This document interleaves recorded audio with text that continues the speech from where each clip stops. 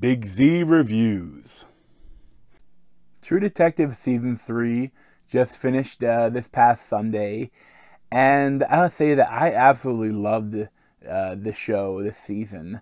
Like, it is a return to form, and I mean, it may be better than the first season. Like, they're very different, but they're both excellent, and I think I may have liked this one slightly more. Or maybe I should watch the first one again. Things I've seen, things I know, wouldn't do anything but cause harm. A lot of people around this are dead. A lot of people gone. Most people I ever knew are gone. Whatever you think you did or didn't do, you don't deserve to suffer.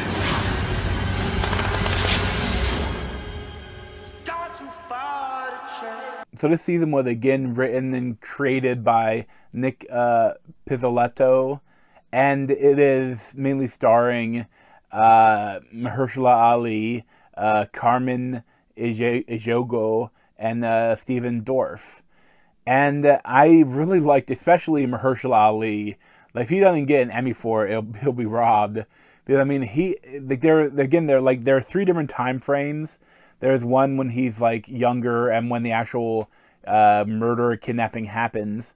And then there's like 10 years later, and then there's like 20 years later, and then he's really old and kind of he has his brain is kind of going, and like it really works because there's this thing where like it's almost like the other things are him trying to remember what happened and like trying to figure out. So he's like trying to solve the case again, try to remember everything that happened while you're seeing what happened too.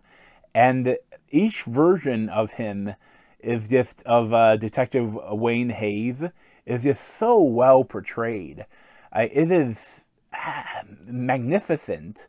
Like, they're so believable, and they feel like they just come off the screen, like they're real people. And the makeup isn't distracting. The makeup works, and the mannerisms, everything. He sells each, a younger person, a younger detective, like a kind of more middle-aged detective, and really older person that's losing his memory, losing his mind, and each one just works so perfectly.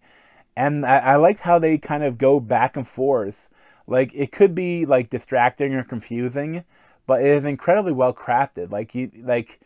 You always knew what was going on and what they're trying to do from scene to scene. For most of the show, I really wasn't sure exactly where they were going.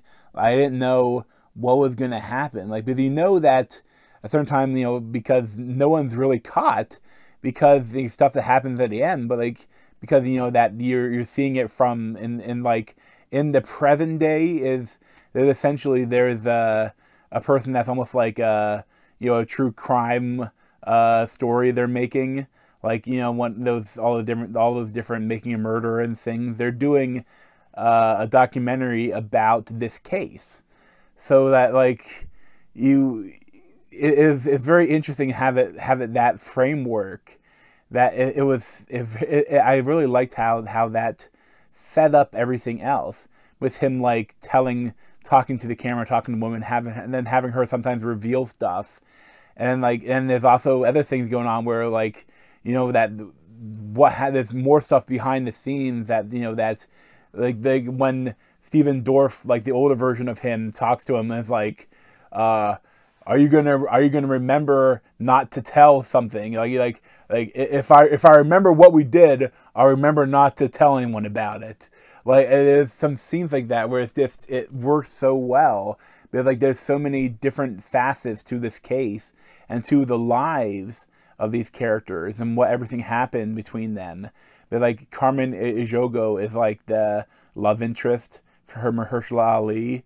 And there's a good friendship between Stephen Dorff and Mahershala. They feel like they're friends, but they had something happen that separated them over the years, and everything they do with all this stuff I like so much. Especially at a certain point, it's almost for the love interest in the middle section, you're almost you're kind of starting to not like her. And but at the same time, at other points, you're starting to not like Mahershala Ali when there's strife between them. But you understand where their arguments are coming from. and it's very well written. Because you understand that it's not like, it'd be easy, like some of those scenes that you have like an angry husband and the wife that wants him to stop doing something, you know. It's so, like, the tropes, they're so well worn. And this one, it thinks, it almost is, it's like you think it's going to go some direction, and then it stops and goes a slightly different direction.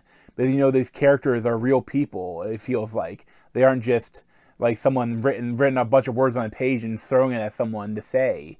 Like, it feels like they're real. And the filmmaking surrounding it is also excellent.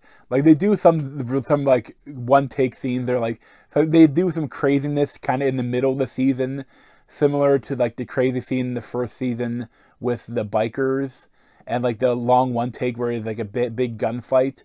They do another version of that with something else in the story. And I really like, it's really well filmed. Also, it works because like the things happen because of that. And I like how the whole story is just intertwined with itself, and it creates this very interesting and really intriguing story that you just keep watching it. And like, I think that now that's all out, I think this show would be incredibly bingeable. Like, I watched it week by week, but if you have HBO Go or HBO Now, or you download it, like, I think it could be incredibly bingeable, and I would highly recommend it. Like, it is a really great film, like a great show, you know, about how kidnapping and killing of 2 children can, there's a great comment that they have about how it stretches back and forth in time, an event like that, and affecting everyone around it, and destroying this town where it happened. And there's so much, it's such an excellent show. I really give it like a 10 out of 10. I loved it. Thanks for watching, and check out other playlists on my head, and subscribe to me in that Z over there. Thanks. This has been a Big Z TV show review. Thanks for watching.